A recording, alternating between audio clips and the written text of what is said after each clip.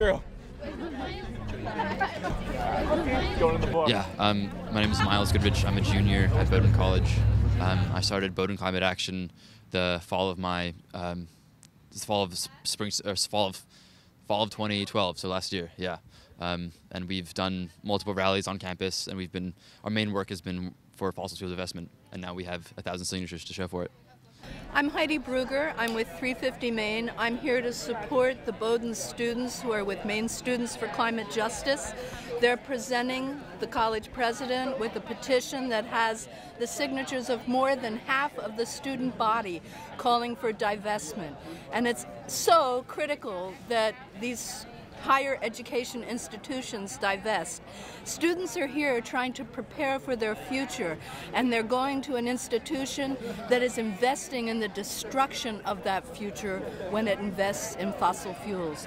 We have to divest from the fossil fuel industry in order to have a livable planet with a decent future for these young people who are our only hope. So the last time we checked, Bowdoin had 1.4% of its endowment invested in fossil fuels, in the top 200 publicly traded fossil fuel companies. And so we want the college to divest its holdings in those over a 5-year period, in recognition that climate change is an issue of justice, and that we shouldn't be investing in the destruction of our planet. My name is Clara Bellett. I'm a first year here at Bowdoin, and I've been involved in the divestment movement and Bowdoin Climate Action. And I think it's really cool to see a diverse group of students come together, and not just the students, but community as well, come together for a really important issue. And I think that Bowdoin's commitment to the common good really lines up with the commitment to climate justice and divestment. So in December of 2012, I guess, Bowdoin College President Barry Mills challenged the students of we students fighting for fossil fuel divestment to just keep at it and to rally the support of the students. And I think that we've lived up to that challenge. So today we're presenting our president with 1,000 petitions for calling on the college to divest from the fossil fuel industry, and we're having this rally with a bunch of students, a bunch of faculty, a bunch of community members to show him that this is an issue that he needs to take seriously, and we hope that he'll let us meet with the Board of Trustees and with the whole sort of Bowdoin community supporting us.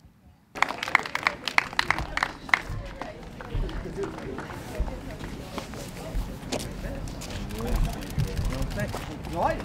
I have the petition. Here they are. Here they are. Just showing you. Great. Oh, absolutely. How are you? It's a little bit of a hike to get here, but I made it. That's great. Okay. Well, thank you, guys. So I'm wondering if you were able to present to the Board of Trustees next time that We'll talk. when can we talk? Nice to see you. Thanks for delivering this. Can they meet with the Board of Trustees? Thanks for being here. Okay, take care. So I'm really excited to see what Bowdoin does, and I'm really excited to see where this will take us. Thank you so much for being here.